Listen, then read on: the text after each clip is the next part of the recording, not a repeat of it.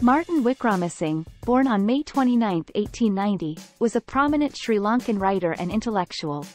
He is widely regarded as one of the pioneers of modern Sinhala literature and is best known for his realistic novels and short stories that portrayed Sri Lankan village life, culture, and traditions. Wickramasinghe was born in the village of Kogala in southern Sri Lanka during the colonial period when the country was under British rule.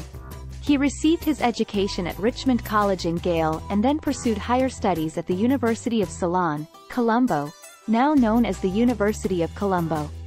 His literary career began in the early 20th century, and he gained recognition with his novel, Leela, 1914, which depicted the struggles and aspirations of rural women. Wickramasinghe went on to write several critically acclaimed novels, including Gamparalia, 1944, Viragaya, 1956, and Yuganthaya, 1963. These novels delved into various social, cultural, and political issues prevalent in Sri Lankan society during that time. Wickramasinghe's works were known for their realistic portrayal of village life and their exploration of the dichotomy between tradition and modernity.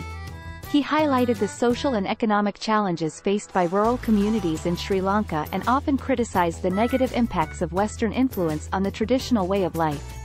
In addition to his novels, Wickramasinghe wrote numerous short stories, essays, and literary criticism. He was also involved in social and political activism and was a vocal advocate for the preservation of Sri Lankan culture and heritage. Martin Wickramasinghe's contributions to literature were widely recognized, and he received several awards and honors, including the Sahitya Akademi Award in India in 1953 and the Sri Lankabhimanya, Pride of Sri Lanka, title, the highest national honor in Sri Lanka, in 1961. Wickramasinghe passed away on July 23, 1976, but his literary legacy continues to inspire generations of Sri Lankan writers and readers. His works have been translated into many languages and have gained international recognition for their insightful portrayal of Sri Lankan society and culture.